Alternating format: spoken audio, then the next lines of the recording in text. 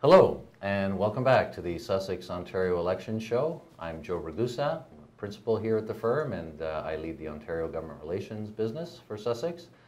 Thank you for coming back on Friday again and joining us as we talk about all things Ontario government, Ontario politics, and of course the upcoming Ontario election.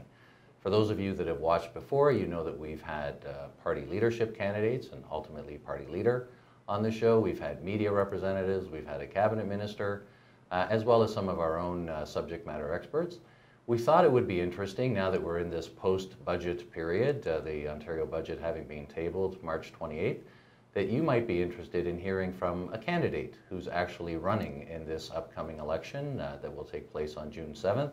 We're happy today to be joined by the Liberal candidate for Humber River Black Creek, Deanna Sgro. Deanna, welcome. Thank you, Joe. Honored to be here. Deanna is not only a candidate, but she's a first-time candidate in this upcoming election, not having run before.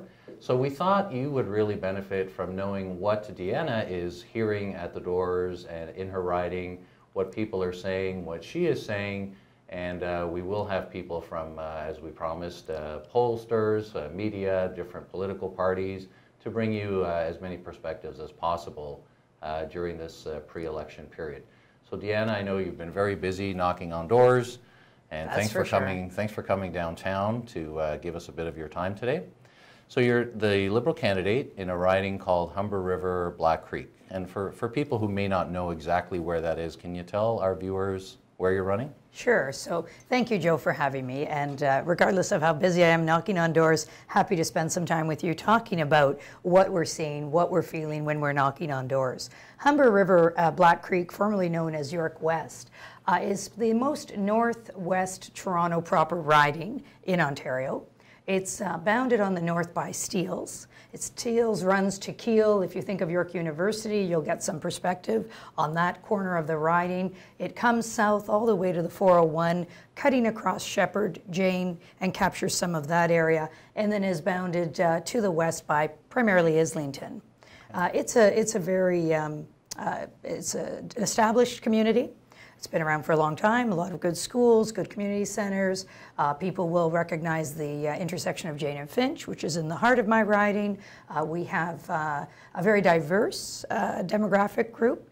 I would say it is statistically recognized as one of the poorest from an income perspective and one of the most diverse. We do have a strong immigrant base, as well as young working families, many young working families, and seniors. So I'm going to guess, because I know that part of the city a little bit, you have people that maybe immigrated here in the 50s and 60s, through the 70s and 80s, and you likely have some very new Canadians who haven't been here very long at all. Absolutely. Okay, so the diversity is an interesting perspective, both in terms of cultural diversity, income diversity, and where people are on the socioeconomic spectrum. Mm-hmm. That's great. So we want to talk to you a little bit, and you were nominated when? In July. July of 2017, July 26th. Okay, so you've been out in the riding talking to your voters ever since then. Absolutely. So you would have been doing that prior to the events in January, which led to the eventual resignation of Patrick Brown, the PC leadership process, the selection of their new leader, Doug Ford, and the tabling of the provincial budget. So I want to just talk to you a little bit about first, let's talk about the budget a little bit. So it is what I like to call the woman's budget, because many of the signature initiatives in there, which were about caring for children, taking better care of our young people through the education system, special needs, pharmacare, and seniors. And even though it's 2018, most caregivers and most families are still women. I think it's fair to say. And I thought that there was a lot in there that would appeal to not only the people directly involved. So if you're a person that was earning minimum wage, you got a raise January 1st. And if the Liberals are re-elected on June 7th, you'll get another raise next January 1st. Yes. And the pharmacare for kids, and really importantly, the daycare initiative. Mm-hmm. So in this ethnically and economically diverse riding that you're seeking to represent, how have these things been received? Have you noticed the response to it? Are people asking you about it? Are you talking about it? I find it interesting that you call it a woman's budget. I'm going to beg to differ a little bit on that. I call it a family budget. I call it a caring budget. It certainly recognizes the disparity that we're seeing, the gender, not just gender, but the gaps in the income earners, and that's very obvious in my riding. We're seeing that with young families. What am I hearing at the doors? So pre the Brown-Ford situation, we were looking at the minimum wage. That was sort of the primary matter on the minds of my constituents. And it was very, very positively received. They weren't necessarily thinking of the election prior to the Brown-Ford situation, and that has changed. So now when I'm canvassing, of course we're approaching June 7th, so it makes sense, but I'm very surprised at how many residents are aware of the election, seem to me at the door to be engaged. I have a lot of young families, and I'm finding both parents, the father and the mother, very, very enthusiastic about this budget. It has really, I guess I've knocked about, it was just last week. So in the course of the week, probably about 12 to 1,500 doors, had about 500 conversations, because I've been knocking every day. And for the most part, they've been very positive. We talk about the minimum wage. So that's impacted all areas of my community. And they're concerned about not getting that dollar extra in January of 2019. And when we think about that, you know, a dollar, okay, is it significant? Isn't it? It is significant. Every dollar we have put into the hands of lower income earners is dollars put back into our economy. Those consumers are spending, so that's beneficial for us. And my residents feel it in all ways. We now then turn to what has had the most impact at the door for me, and I think because I have a lot of young families, is the daycare. So when we think about the Liberal government was the government that introduced full-day kindergarten. Right. And that had a direct impact on my families. So the families in my community, when their children approached kindergarten age, could make a decision as a family and as a couple as to whether both would go back to work. In my community, most families are two-income earners. Both the father and mother are working and need to work in order to keep a roof over the head and food on the table and the basic necessities. So that is something that was received positively. So they know, they believe that this introduction of daycare for children 2.5 and older will make a big difference. We're talking about an impact, I understand, of approximately $17,000 for families with children between the ages of 2.5 and kindergarten. Per child. Yes, per child. In Toronto. So that's quite significant. So that's being received with a lot of enthusiasm at the door. Good. And the pharmacare, I mean, they've evened it out. So for those of you who may not be absolutely current on this, on January 1st, any person under 25 years of age got their prescriptions covered by the province. There was a little bit of a difference in the plan for seniors because seniors had a $100 annual deductible and a $2 copay per prescription, and the provincial government has moved to level that out. So the seniors plan will more closely resemble the pharmacare for youth plan. And I think that's fantastic. And again, that's an issue at my doors. So first and foremost, we were talking about the 25 and under, the impact on children. So families with 2 and 3 children under the age, typically in my riding, 8 and 12, 13, 14, there's no concern whatsoever about them not being able to go into the pharmacy or go visit a doctor, get a prescription, and ensure their child has a prescription. And if that's not imperative, I don't know what is. But now we're also addressing seniors. And again, we look at the Liberal government. It was the provincial Liberal government that first introduced a seniors ministry. It was the first government to recognize how important seniors are. And yes, they did have some pharmacare coverage, but now they've taken it the full extent necessary to balance the 25 and under. We now have OHIP Plus for 65 and over, and as you've said, they've eliminated the annual amount that was required to be paid and the copay. So my seniors do appreciate that attention. There's also some other great things this budget has introduced. One of my favorite is the healthy home option, where, because I hear this, my seniors want to stay in their home. They've paid for their homes, they love their community, they're very integrated in the community, and they have issues with shoveling their snow, getting their lawn mowed, and that $750 annually will make a big difference for them. So I'm very proud of that aspect of the budget. I'm really pleased when we see, so when we talk about seniors, Joe, we're not just talking, in my opinion, about the population 65 plus. We're talking about all of us who are caring for our parents. And that's something I saw in this budget that made me quite happy. So we're seeing a commitment to more longer-term care facilities, a commitment to more at-home hours. As the daughter-in-law of a wonderful man who is suffering from dementia, I know how important those at-home hours are. We want my father-in-law to be able to stay at home, and having that extra bit of support from the province makes it easier on all of us, my mother-in-law and us as children. So I'm very pleased when I hear the province focus on care in a way that makes a difference for so many of us.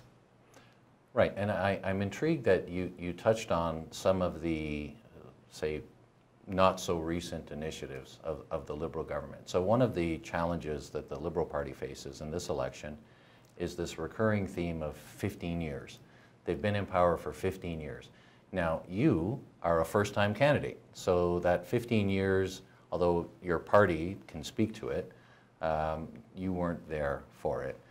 But I've noticed that perhaps there's a bit of a tendency amongst other Liberals to shy away from, not talk about, say even the 10 years, because the Premier Wynn's been the Premier for 5, and the party was in power for 10 years before that. So it's interesting to hear you talk about some of those accomplishments that happened earlier years in the Liberal government, and that's, you know, from a strategic perspective, I would agree with you. I'm not sure why others don't talk about some of those accomplishments more. So you're seeing a positive impact. You're seeing a good response from your voters, your constituents on the budget. Your opponents have focused in, especially on the PC side, about a return to deficit. And this budget has a deficit of about $6.7 billion. Are your voters raising that? Are people at the doors raising the deficit concern as something that's on their minds, that troubles them? I think that's a terrific question, Joe, and it's one that I was very curious about when I was canvassing. So when I had someone at the door where I felt we could have an engaging conversation, I reminded them that the Liberals do know how to balance a budget, and they did balance the budget, but they made a deliberate decision to run a deficit. And I asked how they felt about that.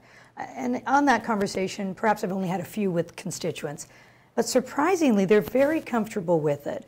And I think they're comfortable with it because of the programs that go alongside it, as well with the fact that the Liberal Party has a plan to eliminate it within 5 to 6 years. So it is a very modest deficit. I guess we as Canadians are more comfortable with debt as long as relative to GDP it can be managed, and we understand the need for investment. What I'm hearing that's somewhat interesting and changing, in my opinion, is a perspective from a group of people that there is a place for government in our lives. There's absolutely a need for good, focused government. And we look at the disparity between the levels of income earners and the struggles that some of our families are having, and they're appreciative of the government getting involved. And if the government, under the wonderful leadership of Finance Minister Charles Sousa, makes a decision in an election year to run a modest deficit because they believe these programs are needed today. And we're not just talking about some of the care programs. What I'm focused on as well is the infrastructure and our investment in hospitals and our schools. I can tell you I have a number of schools that have been around for 50 years and they're in desperate need of repair. Some, in fact, should just be outright replaced. And this investment has to happen. And it's the right investment. It's the right decision. It's a deliberate decision by our government in an election year after a balanced budget to run a deficit, and I think for all the right reasons. And on infrastructure, certainly close to your riding, we have a new Humber River Hospital. Yes. That would be just south of your riding, I think. And there was an announcement in your part of the city for an LRT line. I think that's going to run on Finch Avenue. Correct, yes. That work is underway on that one? Yes, well, we've set up some offices. Metrolinx has offices for the community, for community engagement. And also, Joe, I have 3 subway stops. So that's phenomenal. And that was long overdue. And that happened, and you talk about me raising our history as a Liberal Party. No government is perfect. No person is perfect. Everyone makes mistakes. But boy, there are a few things we did really well, and one of them that I'm tremendously proud of is that subway. The extension up to Vaughan. Yes. I mean, I was a York student. I think you're a graduate of York as well. I can remember the days us talking about the subway, the subway, the subway. It was long overdue. It happened with a provincial Liberal government, a federal Liberal government, and a municipal government that cooperated, and the results are phenomenal for my students, for workers at York, and for people from the city of Vaughan. And when we talk about Humber Hospital, that's a fantastic facility, but it's not enough. So the other thing that I've been involved in personally is the Mackenzie Health Hospital and the building of that. In Vaughan. In Vaughan. So, I mean, let's be honest, when you're sick, you go to the closest hospital, and that Mackenzie Health Hospital will be actually just as close as the Humber Hospital. So we'll have two brand new facilities that are state of the art. We have a great healthcare system. We need to keep it great. Band-Aids aren't enough. And what we're seeing with that investment at Humber and at Mackenzie Health and other hospitals, and the commitment under this budget is imperative. And I'm pleased with it, very pleased. Okay, so we know that the Liberal governments have made significant, I think the last number was 14 years and in the hundreds of billions of dollars infrastructure plan. We have it in our budget write-up for those that are interested. So there is some debt. Most of it in this last budget would be associated with the either enhancement of existing care programs or introduction of new ones. And you've talked about how people in your riding are responding to it. So you were a candidate and were canvassing prior to the tumultuous chain of events with the PC party, which culminated on March the 10th with Doug Ford being chosen leader. And he is out there and doing his thing. And look, let's be honest, the public opinion polls tell us that to whichever extent he's resonating with some people in this province with his approach. Have you noticed so starting in July of last year and coming into the winter and coming out of this winter, if it ever ends, has there been a change in people's responses? Are people in your riding talking about the Doug Ford PC party? Is it in a good way, in a negative way, or is it coming up at the door? Or? So Canadians are very friendly and very polite. So you don't really get a lot of negative knocking at doors, to many people's surprise. To my surprise, because I'm in a Toronto riding and I'm very, very close to where Ford has his strength, his significant strength, as a former candidate for the mayor's race, and in my riding had strong support. The few people who've mentioned it, and I have to say they've been women, have said, I cannot support Ford. I look at it from a different perspective. My concern isn't about Ford per se. It's about the fact that we're 8 weeks away from an election, and I have no idea. Honestly, I have really no good, comfortable idea as to what their platform is. And I am so afraid of them implementing cuts where we have made tremendous progress for my constituents and for residents throughout Ontario. So I really am anxious to have them introduce a platform, a costed platform like our budget, something that I can sink my teeth into, that I can consider, and that I can review for my constituents, so that when we're talking at the doors, it's not about Ford, it's not about Wynne, it's about what's right for Ontario. It's not about 15 years. 15 years is irrelevant if 15 years today is good. If we've got good decisions. I say to my voters, don't vote change for the sake of change. Make the right decision. Make a costed, thoughtful decision. We're trying to engage youth. And if youth are going to get engaged, if millennials are going to get engaged, they want to understand the numbers.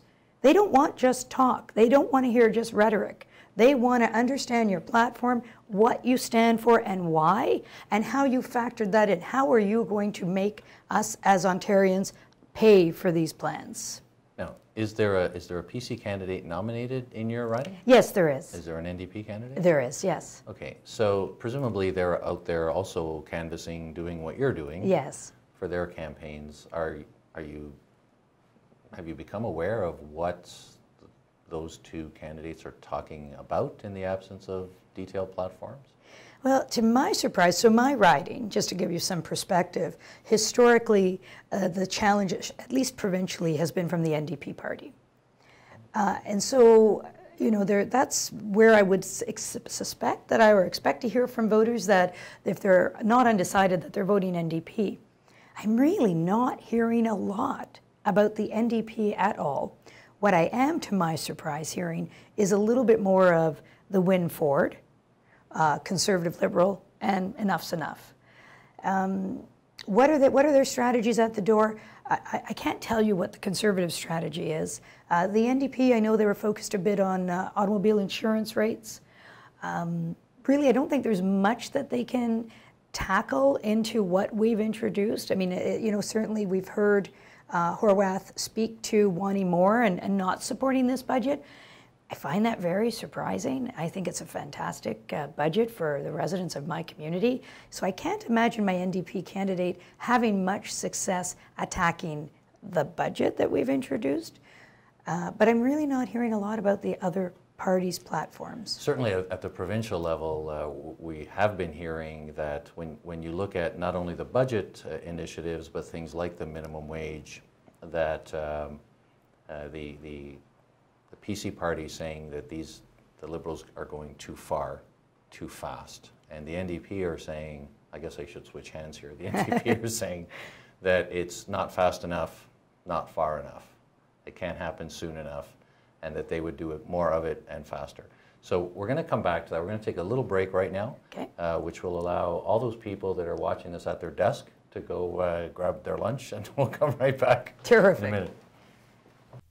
For 20 years, Sussex Strategy Group has helped companies and organizations navigate government and bring about successful policy change. Our team of experts understand that it takes more than meetings and phone calls to turn heads and change opinion. It takes insight, strategy, and deep domain knowledge to get things done. In a world that's constantly changing, one thing stays the same. Sussex Strategy Group helps you win. Visit sussex-strategy.com right now and let us help you today. Sussex Strategy Group, 20 years of getting you results. Looking to take your digital advocacy to the next level? Get in touch with our team at Sussex Adrenaline. Sussex Adrenaline is Canada's most awarded digital public affairs agency. Using our proprietary advocacy platform, Vox, supporters of our clients' campaigns have sent over 1 million letters to their local politicians advocating for change. Let us help you design your next advocacy campaign and get the results you need to win. Sussex Adrenaline, digital that actually gets you results. Welcome back. We're joined today by Deanna Sgro, Liberal candidate in the riding of Humber River Black Creek. And we've been having a discussion about how all of these themes and topics and budgets and macro announcements are actually translating into a riding here in the city of Toronto that is economically, culturally, and socially very diverse. So we've been getting some really interesting insights from Deanna as to how people in her riding are receiving all of this stuff. So just before we went to break, you talked about how in your riding in Humber River Black Creek, which again for people that have followed Ontario politics traditionally, you might know it better as York West. Yes, yes. That was represented for a long time by Mario Sergio. Yes. Who is now retiring. Yes. And so Mario managed to hold the riding for a long time. And it is interesting because your party's the incumbent party there, even though you're new. Yes. And traditionally, you've had kind of this Liberal NDP dynamic, where province-wide, most of the attention goes to the Liberal Conservative dynamic, and the NDP is present. Now, we had Adrienne Batra from The Sun on our show a few episodes ago, and she said, her words, that Andrea Horwath needed to come out of the witness protection program or wherever it was she was hiding. Are you finding that there's do you expect that Liberal NDP dynamic will continue in your riding in this coming election?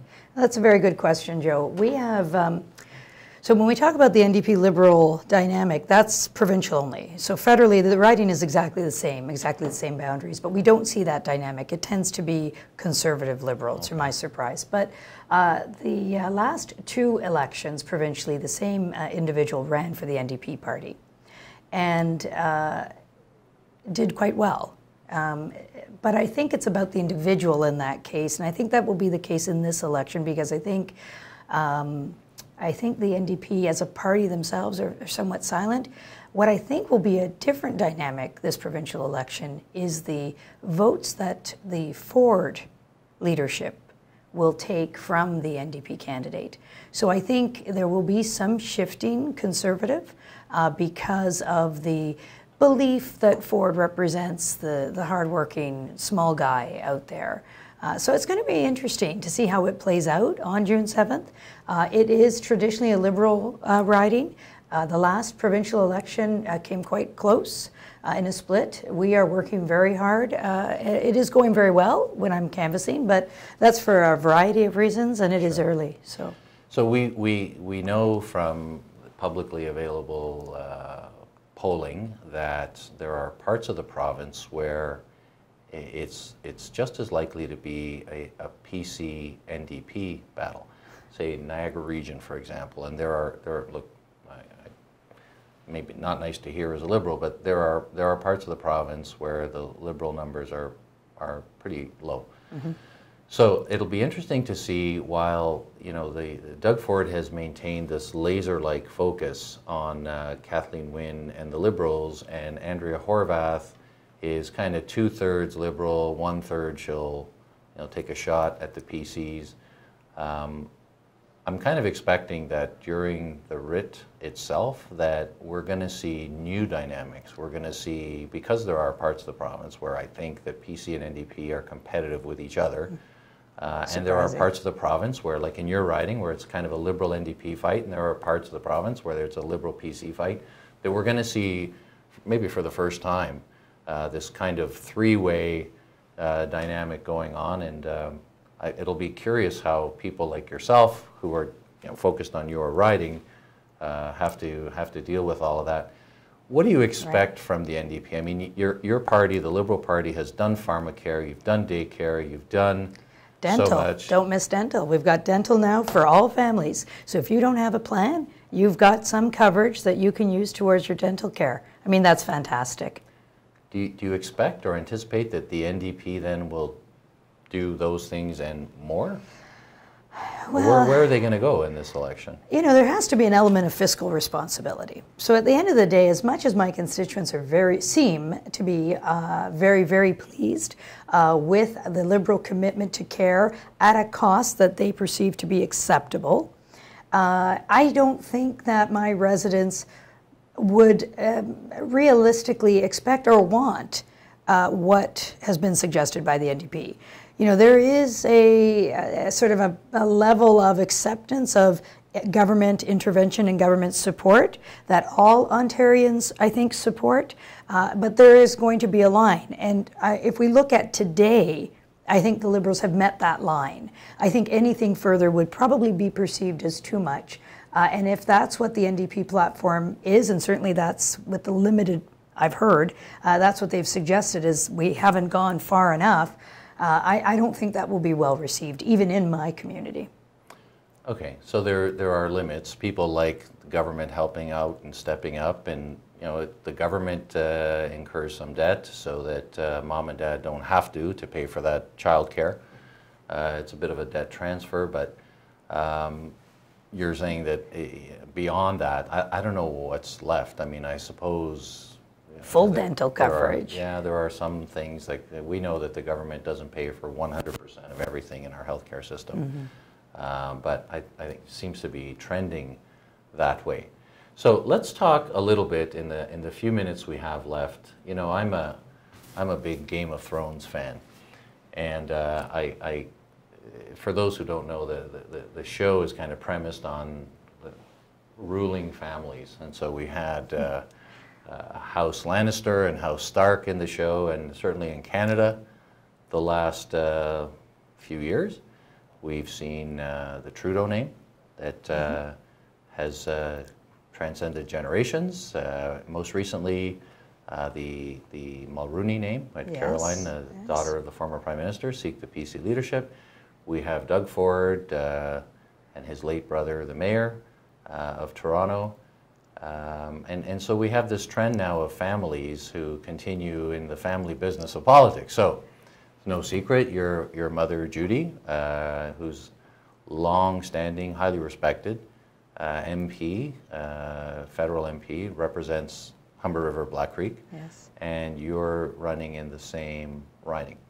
Now, I don't, you know, I'm only half kidding here. Do you feel that having grown up in it, that you have an additional perspective that, say, if I ran for office, I'd be the first one in my family to do it. I'm not running for office, but if I were, I'd be the first one. You should. I don't have, you know, the kind of pedigree that you have. Do you find you have maybe an additional perspective on this line of work that others might not? And I'm not only talking about experience in elections. Yes. I'm talking about the business of actually being a representative, of actually governing. What can you tell us about that? It's interesting that you ask the question and frame it in the way you do with Game of Thrones and references to Trudeau and Mulroney. Certainly, Mum and I don't put ourselves in that category. As you know, my mother's been a politician for over 30 years. But prior to that, my mother was a mother.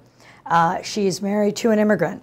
She always volunteered. So she was involved in our schools, our church, the Canadian Cancer Society, our local hospital.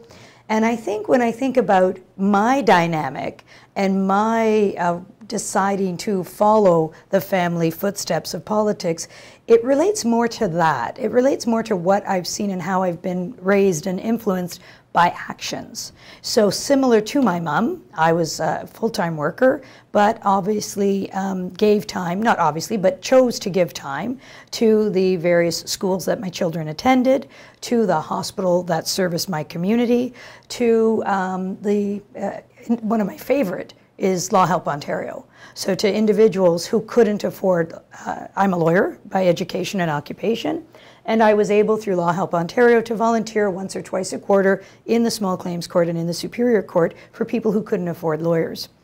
And what I reflected on in doing those things is that as an individual, I was happiest when I was helping people. And I see that in my mom. So I don't look at myself as having a particular advantage strictly because, or perspective strictly because my mom is a politician, but I do see that her years of public service have influenced me. So her demonstrated actions have resonated with me and created a perspective that applies to me in the way I want to live. And because of that, I believe that a politician is first elected for their constituents. And this is something that's resonated from my mom. First and foremost, if my constituents choose me, my desire is to be their voice, to ensure that I am listening to their concerns and representing them at all stages possible. And that, to some degree, is a form of volunteering, of giving back. I really see it as giving back. I'm absolutely excited to follow in my mother's footsteps. She's done a phenomenal job. What it also has done is shown me how much hard work is involved. If you do the job and you do it right and you're passionate about people, it involves a lot of time. And my mom has done a great job of giving me that perspective. So I have the advantage, I think, of knowing what to expect. Also seeing how I can impact people. You know, Joe, when I made the decision to run, it involves family support and a number of elements and giving up a career. And I thought about spending time with my mom in the community and how effective we could be together. And that was really motivating for me. I also thought about how incredible it would be to be able to help our constituents provincially and federally. And my mother can't get away from my phone call. So when I think about the family dynamics, it's really more close to home and focused on my constituents versus, and sort of my life experiences. Yeah, and I have to think that when you were still living at home with Judy, that, you know, some of the dinner table conversations would be different than, say, for a lot of other families. If you know, if your mother has a federal MP and she was a minister for a while, yes, citizenship and immigration, you know, could come home and talk about, you know, I helped this family with this problem, and you know, you get a kind of a feel pretty good about it. And I guess as a daughter, you'd feel pretty proud of that. And I wonder if that kind of it sticks with you as you're growing up and, you know, you're raising your own family. There's this sort of, I want to do that too. That was that feeling of giving back. You know, Mom wasn't ever one to really boast about her accomplishments.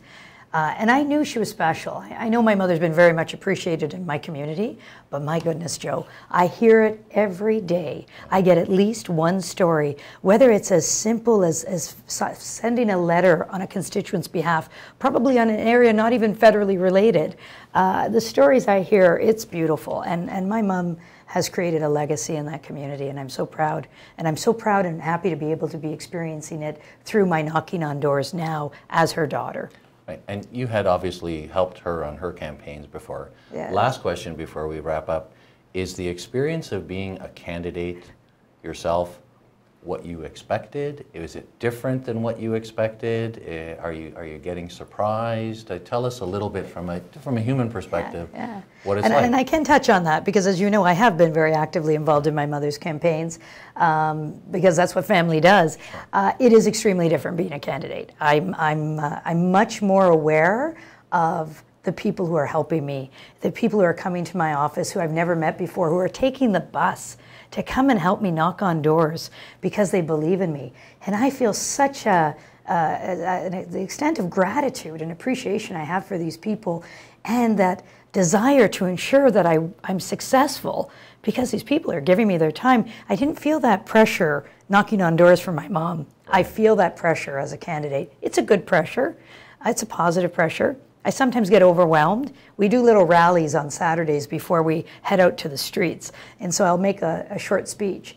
And it's not unusual for me to get a little emotional as I'm speaking because I look around the room and it's full of people who care about our province and about me and about our constituents and my community. It's really quite beautiful. Candidates often tell me over the years that it's been a humbling experience, whereas, you know, maybe people believe that you print up a piece of literature 40,000 times with your name and your picture on it, you put it all over the place, you got your website, you got signs, that it's an ego feeder. But in fact, candidates, especially first-time candidates, often talk about it's actually humbling. It actually takes you down to a level. Yes, I would agree with that 100%. Yeah, it's humbling and inspiring. Well, that's great. Thank you for sharing the perspective of a candidate, of a first-time candidate, not someone that's seeking re-election, as to what it's like, as to what people are saying in the real world, not the rarefied air of downtown Toronto, about budgets, about initiatives, about programs, and what's important to them. So we wish you the best of luck.